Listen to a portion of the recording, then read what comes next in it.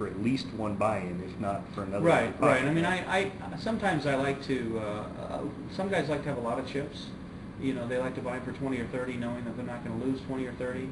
I like to buy in for a smaller amount because it has a tendency to tighten me up. Sometimes I'll buy in for 8,000 or even 6,000 because I don't want to. Now, I don't ever want to get short enough to where I can't complete a hand. Right. So, but if I buy in short, sometimes it mentally or psychologically, it helps me because if I bought in for 30,000, I might get a little bit too loose too early, and I don't want to start off playing too loose, which I have a tendency to do. So I'd rather like feel short stacked, so I become a little more selective on my starting hand requirements. Right. And I know that's just the way I am. Some people want to buy in for a lot of money, so it intimidates people, and so on and so forth. The other reason I don't want to buy in for too much is I don't want people calling up and asking me for money. And if I have $30,000 on the table, they're going to come at you. They're going to go, oh, looks like you're winning. Let me have 200 or whatever. And I just try to avoid that. So you don't bring an extra dip or anything? Oh, I do. That's not all I'm taking. Keep a box or whatever. Yeah, I have a box, and I mean, I might have some extra in my pocket so I can rebuy if I need to. But I just don't want it all on the table at one time for all those reasons. You know. Fair enough. It's going to be a little bit tougher. Now, being somebody who loves a good mix game, and you know the charitable folks at the Wynn and the Caesars have been nice enough to spread a very nice mix game with Badoogie and Deuce to 7 triple draw to give me some nice live. It's a beautiful thing to get more people playing. And we had dealers getting off shift to come play. Obviously not because it was a fishy game; it's a 4A game. What kind of money are you going to make? But because it was fun. We played till 6 in the morning 3 times. This has happened. It's a great game. And they're both great games. Yeah. I really think you're going to see a lot more poker players looking into more events. Now, I think this is specific for you for 2 reasons. One, do you think that trend is going to take off as we're seeing more Omaha players and a few others? I think that the way they did the horse event this year, they made that into the main event in some ways on TV. They made it be the crown jewel, so to speak, of the World Series, which I was happy to see. And because they didn't make it no limit at the final table, and because they filmed several days as opposed to just the final table, we got to see a lot of different types of poker. And I think that's going to draw some people into the game. It didn't hurt that I was the player of the year and I didn't win. You didn't even cash in a no-limit tournament. So that says to people that there are plenty of other games to play. You don't have to even play no limit to do well at the World Series. So I think we're going to actually have some more people. I hope we have more people in some of these events.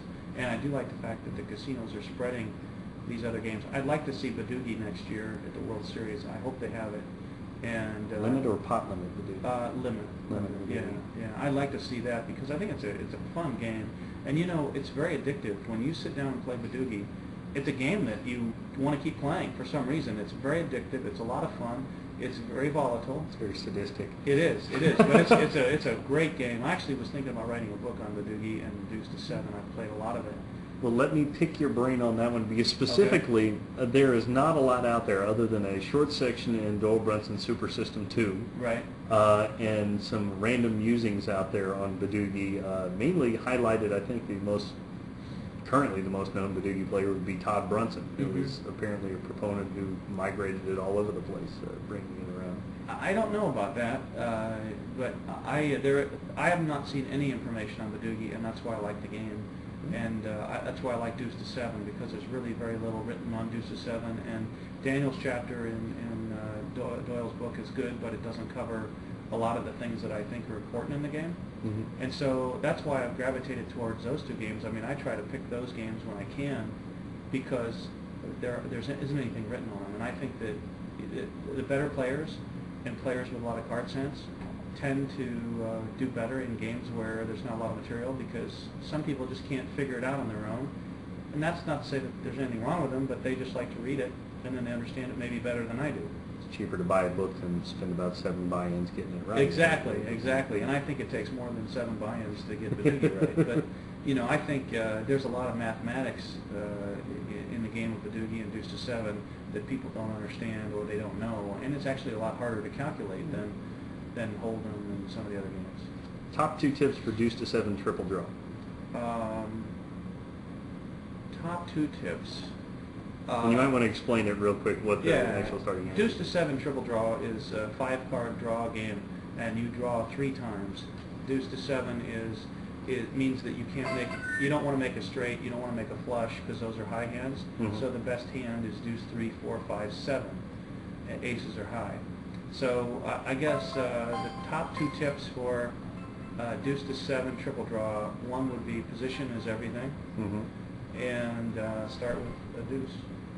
Now that's not always, you don't always have to start with a deuce. Obviously there are certain hands that you don't need a deuce, but if you try to start with a deuce most of the time, that's a pretty important thing.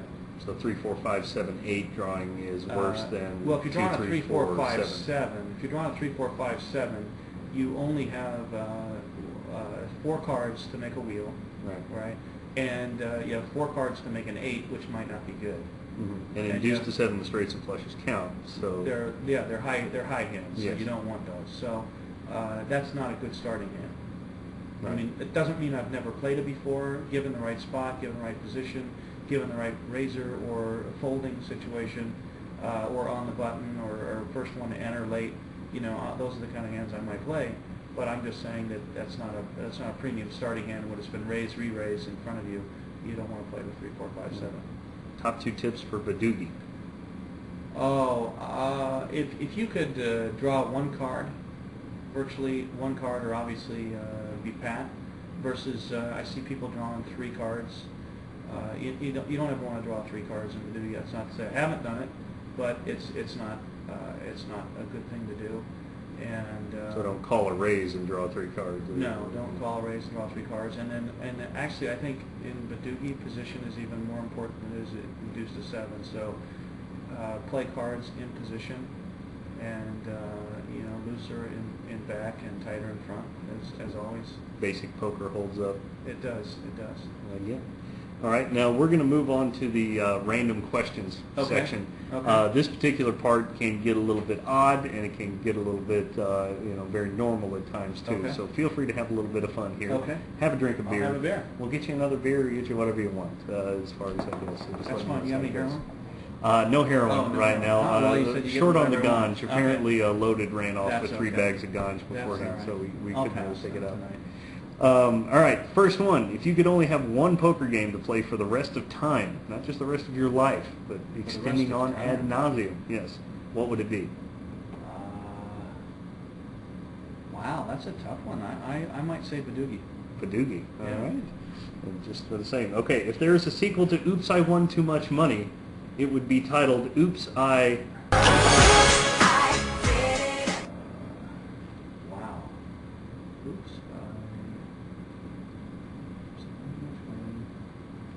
Oops, I didn't win enough money. Oops, I didn't win enough money. Exactly. What would be the topic of Oops, I Didn't Win Enough Money? It might be about some of the mistakes I've made in my life, and in some of the things I've done in poker and that kind of thing. Any of that relate around lending money to people? Yes, it does. it really does. There'd be a whole 5 chapters on that. One of the best anonymous quotes I ever heard was, "The best you can hope to do when you loan money at the poker table is break even." That's right, and I haven't broken even many times. So. Tough way to go. Famous person, living or dead, you would want to play poker with? I might say Gilligan. Gilligan. The actual Bob Denver? Yeah, or, I think Gilligan as Gilligan. I think I could make a lot of money off of Gilligan. There you go. Yeah. So, all right. I actually liked that show a lot. It was a fun show.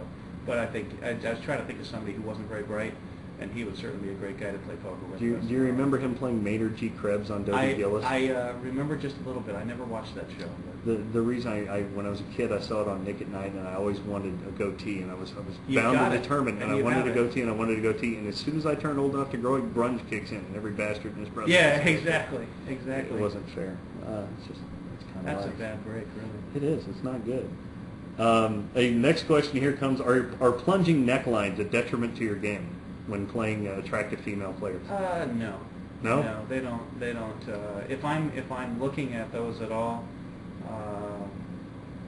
it's certainly between hands, but it doesn't really impact me. I actually like playing against women. I am very aggressive against women because I think most of them are more timid. Now, obviously, there's a few I've played with that I wouldn't say that about, but in general, I'm okay with that. Want to name names about who you wouldn't say that about? Certainly, you know, Jennifer Harmon and Annie Duke and Kathy Liebert are three that I would say that it doesn't, they don't get pushed around real easily.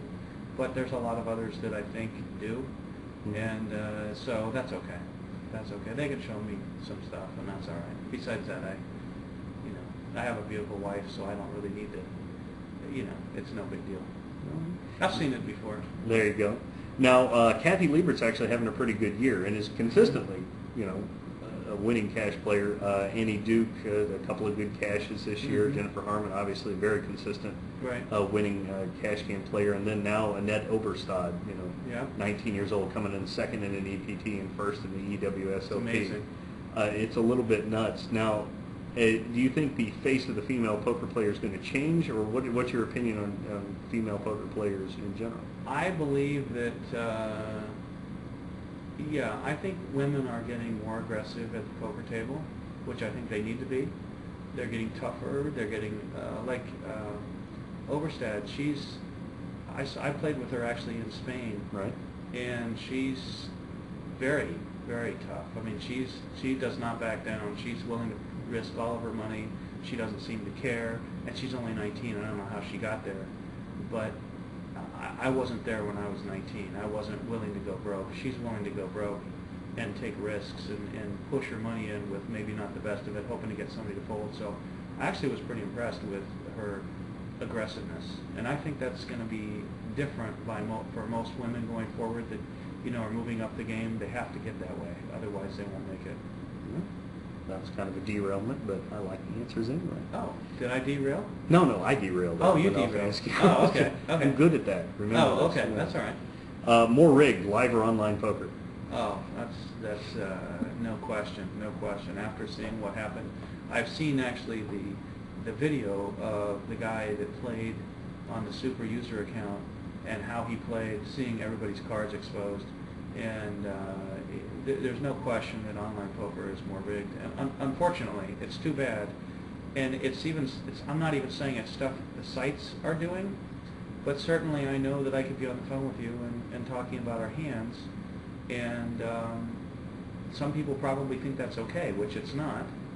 But there's nothing really a site can do about it, which that's the sad part about it, because it's a great way to bring poker to people in other communities that really don't have casinos and that kind of thing. So I wish there was a way to clean that part of it up, but I'm sure there's other stuff going on. And I don't think the whole industry should be tainted because of what happened at Absolute Poker. I think there's a lot of good sites out there, and we should take a break. Evidently somebody wants some.